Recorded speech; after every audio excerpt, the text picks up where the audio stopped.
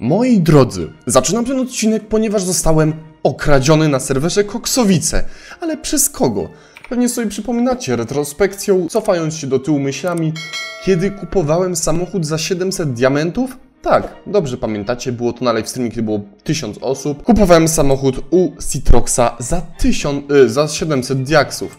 I co się stało? No właśnie.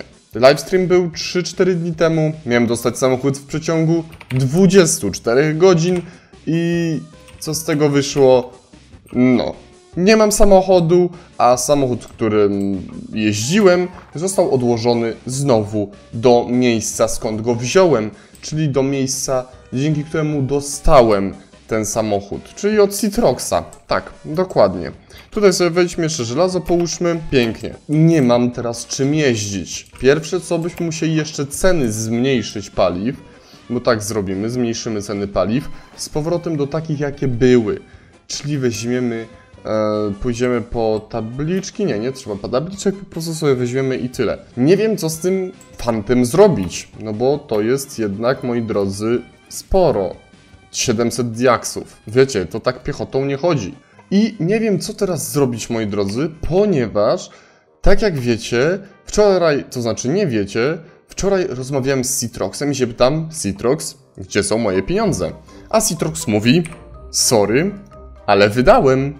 I ja się pytam, co proszę? I na tym się skończyło. I teraz nie wiem, co dalej robić. Czy iść z tym na policję, do Szymka Szymkowskiego, który wiemy, nie zawsze wszystko poprawnie zrobi, czy też załatwić ten deal samemu, jako takie małe porachunki. I czy to jest dobry pomysł? Napiszcie mi, aby na pewno, bo nie wiem, czy coś z tym robić. Na pewno zostawię tabliczki. I u ZAHE, bo ZAHE też jest w to wwiązany. I aha, zombie. No spoko. A, tutaj powstała nowa autostrada, no u Paczola, Paczol na livestreamie robił. I u SITROXa zostawię na pewno jakieś ostrzeżenie. I teraz, moi drodzy, aha, to jest samochód SITROXa. Powoli, aha, pięknie, naprawdę, piękny siusiak, dziękuję, uwielbiam takie rzeczy, makabra, co tu się dzieje. Powoli, co to jest? Dobra, luźno. Powoli tutaj będziemy zaczynać już budować wnętrze naszej galerii, ale jeszcze muszę dach zrobić, który też mam pomysł, nawet fajny. Ale kontynuując, chodzi o to, że na tym serwerze dzieją się naprawdę dziwne rzeczy. No właśnie. A ja teraz potrzebuję tak czy siak użyć samochodu tutaj tego, który wynajmowałem. Aha, 90 damage'a. Coś czuję, że Jawor maczał w tym palce, ale no muszę jakoś przejechać się i ponaprawiać ceny. Dobrze, tutaj zróbmy tak. Okej, pięknie. Ja nie mogę, wyglądam jak kopcąca się jak parowóz jakiś, no ale mniejsza. Tak wyglądają samochody, do których wsiądzie Jawor. To jest przekleństwo Jawora. Ale kontynuując, tak to właśnie wygląda. Ja nie wiem co zrobić, zostałem okradziony na 700 diamentów. 700 diamentów, moi drodzy, wiecie ile to jest 700 diamentów? To jest naprawdę sporo. I teraz co z tym zrobić? Niby na serwer dołączyła jeszcze nowa policja jakaś i SWAT niby ma dołączyć, ale co to będzie? Kiedy to będzie? Kiedy załatwią mi, że oddali mi moje 700 diamentów, które naprawdę to nie jest mało? No, powiem wam, że zobaczymy. Tutaj dajmy tam było za 3, tutaj dajmy za 4. Za 4 diaksy, pięknie. Teraz możemy mostem, który nie został jeszcze otwarty, przejechać na drugą stronę. Wtedy zbiorę stamtąd jeszcze diamenty, plus będę, moi drodzy, musiał zostawić te tabliczki z groźbami, bo to jest jednak coś ważnego.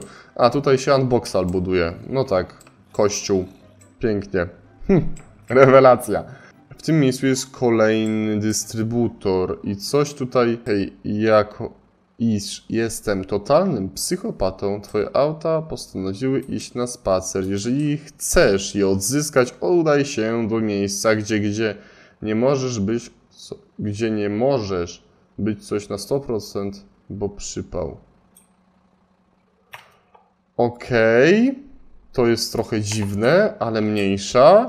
Nie wiem o co chodzi, ale coś czuję, że to sprawka Jawora.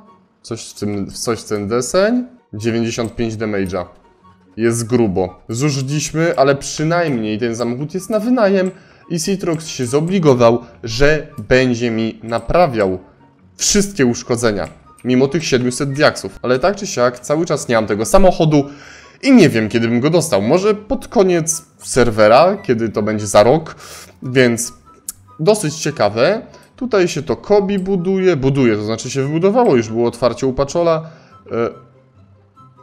Droga zablokowana ze względu na podejrzaną skrzynkę. Aha. Dobra. Mandat za postawienie.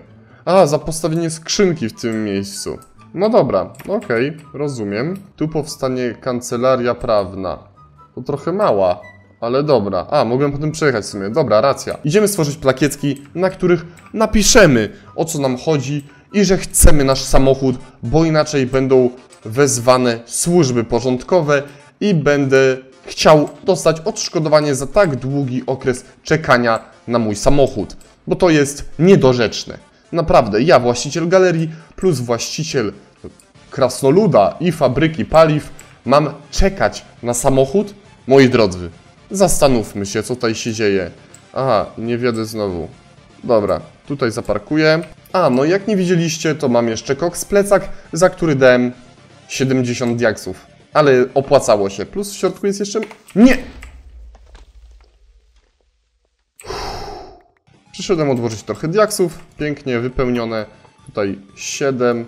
Jest rewelacja. Dobra, teraz do góry. Zobaczcie, jak tutaj ogólnie ładnie strzałki zrobiłem. To jeszcze jestem z siebie dumny. Mając teraz dwie, przy okazji, bo creeper wybuchł, dwie nasze plakietki, nasze podpisy, możemy zostawić groźbę u tych dwóch panów. Mianowicie na wejściu bym zostawił i... Dobrze, panie Zahaczaj, czekam na samochód już 4. dzień. Proszę się pospieszyć, albo załatwimy to inaczej.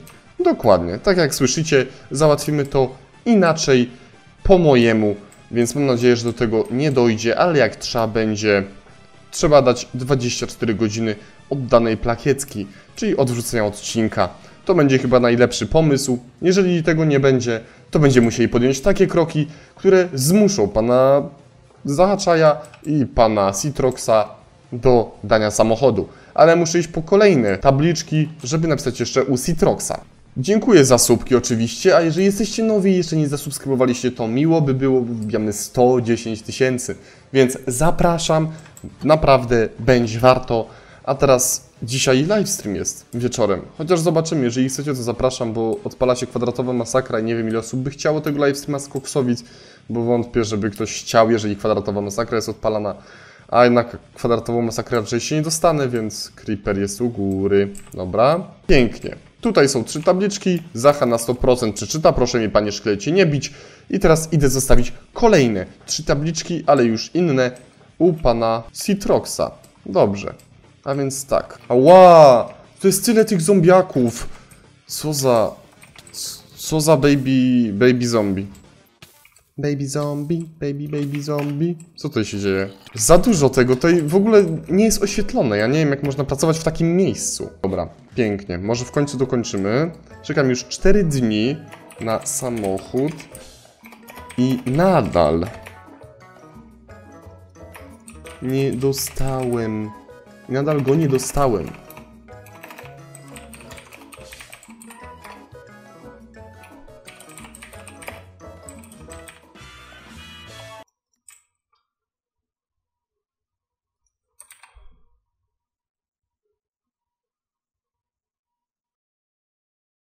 Naprawdę mnie wywaliło z Minecrafta, bo napisałem zamiast 20 znaków 21.